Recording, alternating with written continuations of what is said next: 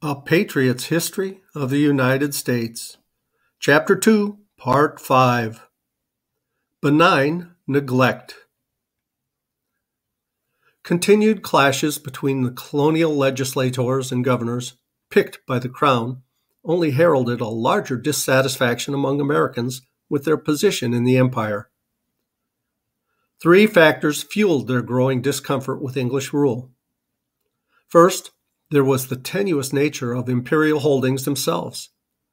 Overseas possessions required constant protection and defense against foreign threats, especially those posed by the French. Not only did Britain have to maintain a large, well-equipped navy capable of extending English power to all areas of the globe, but colonial settlements also needed troops to defend against natives and encroachment from other nations' colonies.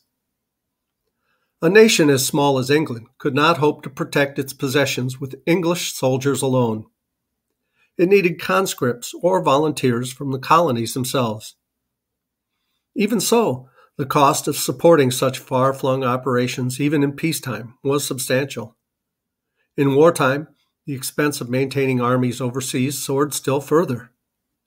Attempts to spread the expense to the colonists themselves without extending to them representation in England soon bred animosity in the North American colonies. A second factor already evident in Bacon's rebellion involved a growing difference between Americans and Englishmen, caused by the separation of the English colonists from the motherland in both distance and time.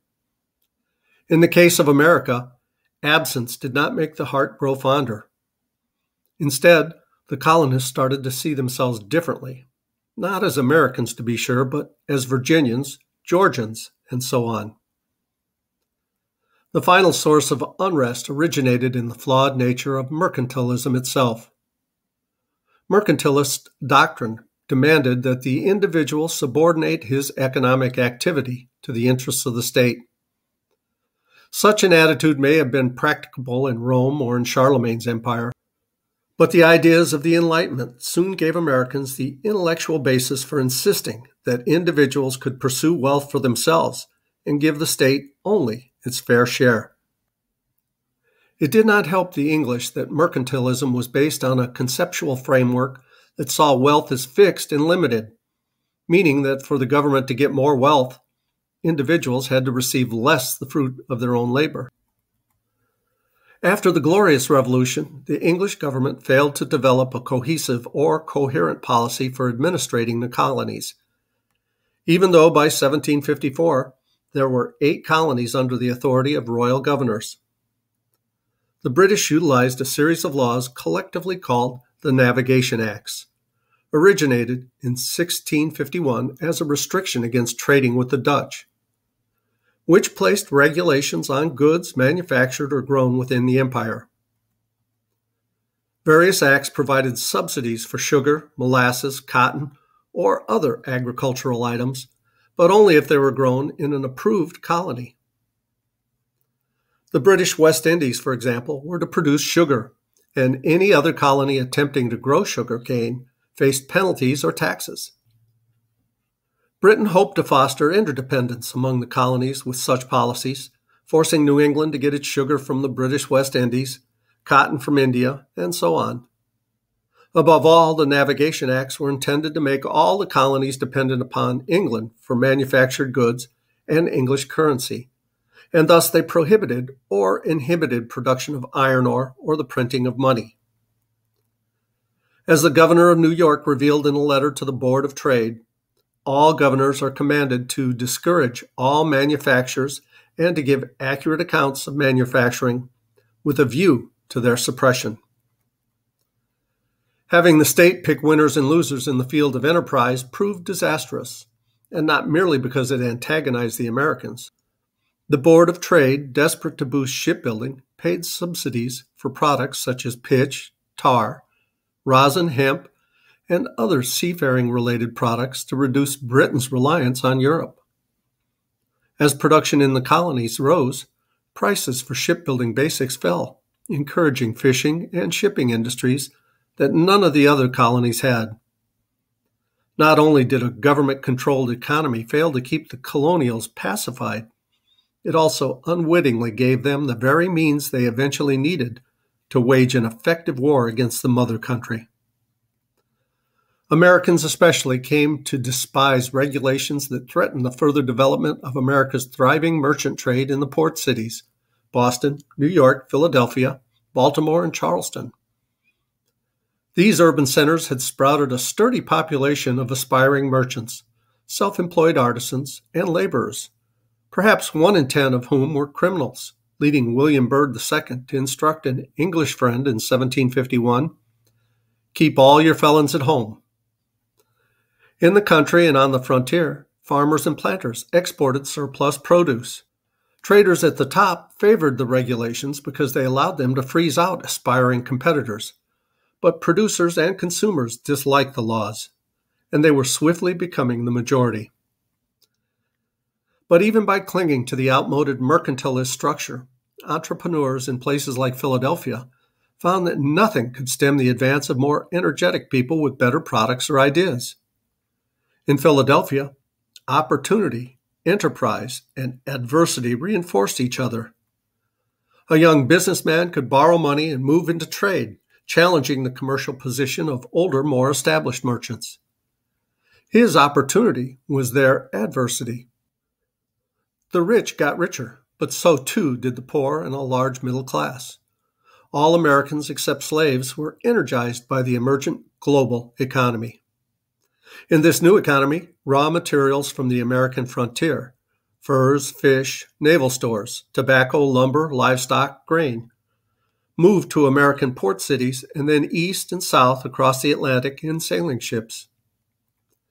In return, manufactured goods and slaves flowed to America over the same routes. Americans prospered from this booming economy, witnessing unprecedented growth to the extent that on the eve of the Revolution, colonists had per capita annual incomes of $720 in 1991 dollars, putting these people of 200 years ago on a par with the privately held wealth of citizens in modern-day Mexico or Turkey. The conflict lay in the fact that, in direct violation of British mercantile policy, Americans traded with both French and Spanish colonies.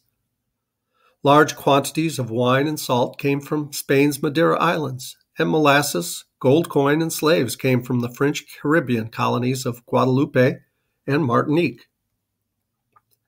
Great Britain was engaged in war against France and Spain throughout the 18th century, making this illicit trade quite literally treasonous. Yet that trade grew despite its illegality and renewed British efforts to put teeth in the Navigation Acts. Enforcement of British trade policies should have fallen to the Board of Trade, but in practice, 2 administrative bodies, the King's Privy Council and the Admiralty Courts, carried out actual administration of the laws. Admiralty courts almost exclusively dealt with the most common violations, smuggling by sea. But like any crime statistics, the record of the courts reflects only those caught and prosecuted, and they failed to measure the effort put into enforcement itself. Smuggling made heroes out of otherwise obnoxious pirates, turning bloodthirsty cutthroats into private entrepreneurs. Moreover, the American colonies, in terms of their size, population, and economic contribution to the empire, represented a relatively minor part of it, meaning that prior to 1750, most acts were designed with the larger and more important possessions in mind. A critical yet little-noticed difference existed between America and the other colonies, however. Whereas in India, for example, British-born officials and troops constituted a tiny minority that dominated a huge native population. In America, British-born subjects, or their descendants, accounted for the vast majority of the non-slave, non-Indian population. Another factor working against a successful economic royal policy was the poor quality of royal officials and royal governors. Assignment in America was viewed as a less desirable post than, say, the British West Indies, Madras, India, or even Nova Scotia.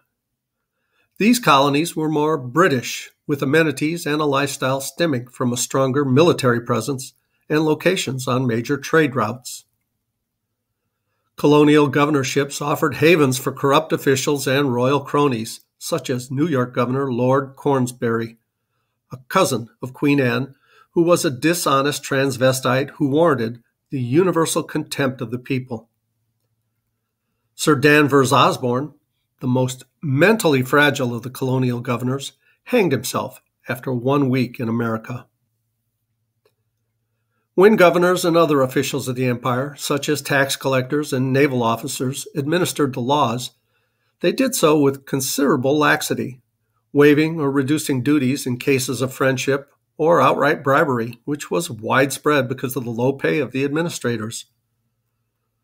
For the most part, the administrators approached the Navigation Acts with a policy of salutary or benign neglect, postponing any serious harms contained in the taxes until the laws were enforced in the future. This process of benign neglect may well have continued indefinitely had a critical event not forced a change in the enforcement of the laws, the last of the colonial wars, the French and Indian War. And we'll continue with the next section in the next video. Please click like, subscribe to our channel, and leave a comment down below. I'd love to hear from you. I love you guys. As Tigger says, ta-ta for now.